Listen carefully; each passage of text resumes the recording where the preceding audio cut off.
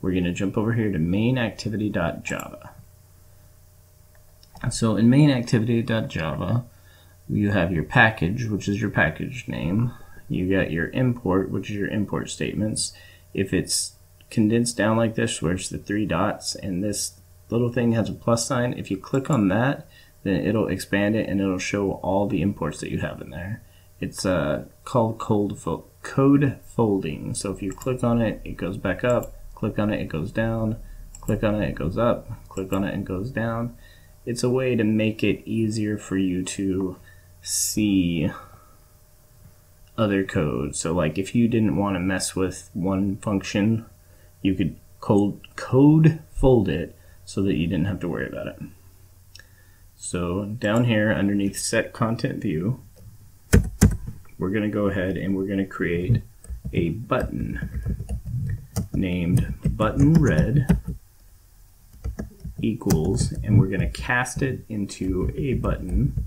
So the parenthesis with a button in it means you're going to force whatever you're pulling, force the view you're pulling to be a button.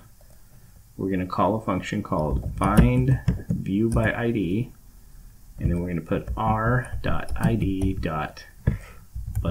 red.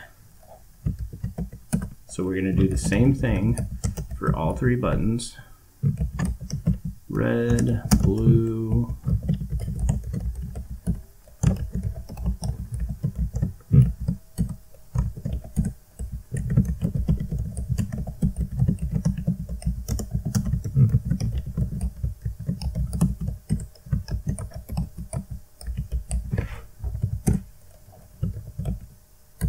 okay, so several things are going on here. So first, button is red, and it says cannot resolve symbol button. This is because at this current point in time, you don't have button imported, so it doesn't know what a button is right now. So we're going to add an import statement up top, and we're going to import android.widget.button. And as you can see, the red went away, and it now knows what a button is. So if we're looking at this onCreate method, super.onCreate, basically that is just how it calls its superclass. So for now, don't worry too much about that.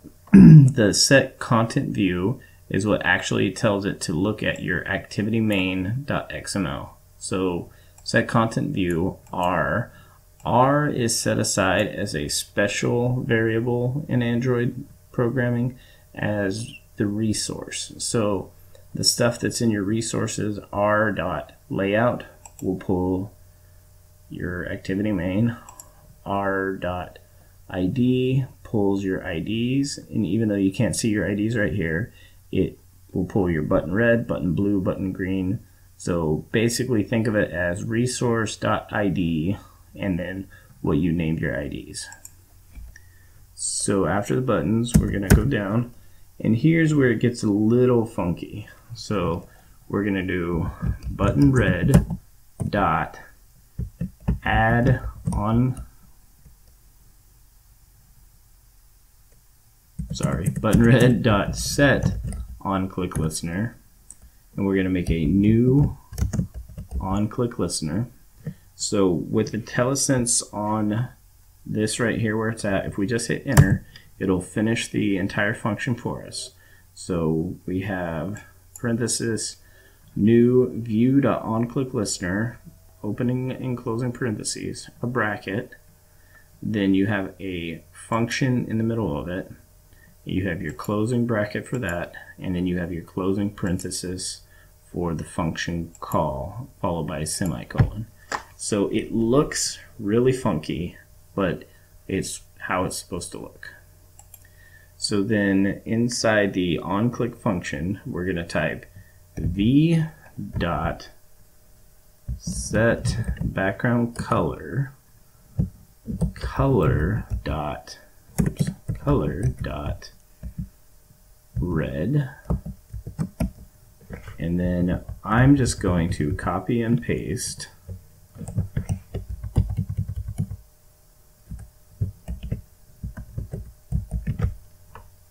and then I'm going to change the button from the red button to the blue button.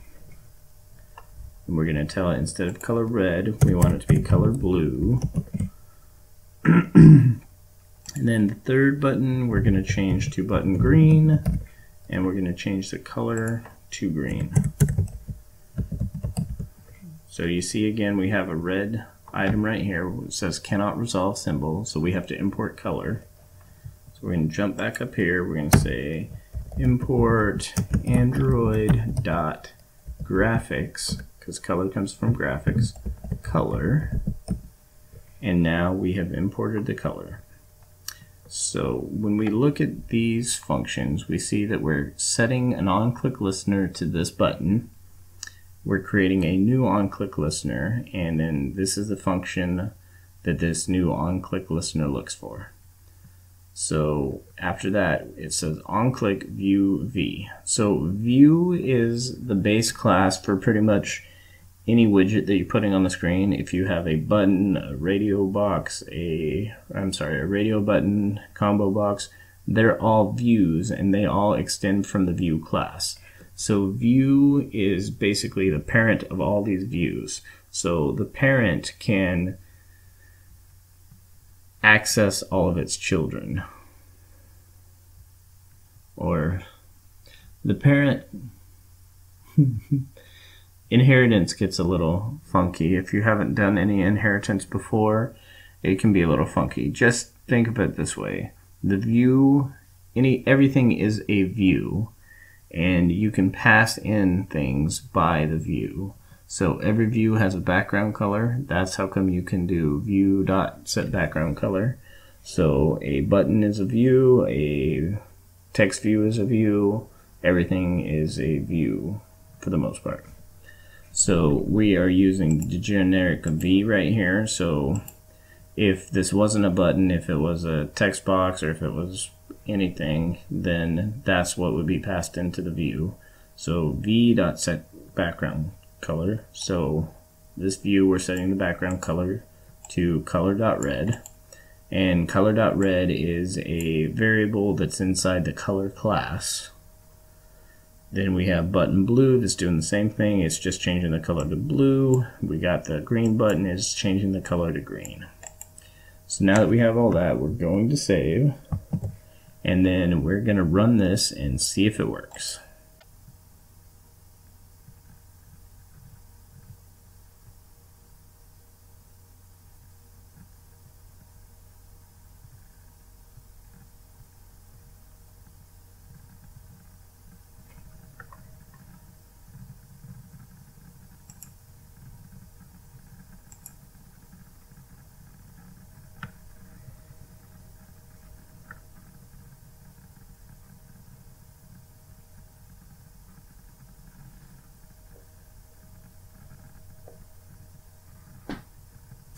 Okay, here's our application.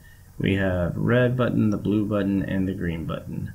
So click on red, makes it go red. Click on blue, makes it go blue. Click on green, makes it go green. So now we have red, blue, and green. So now you actually have an app that does something if the user does some input.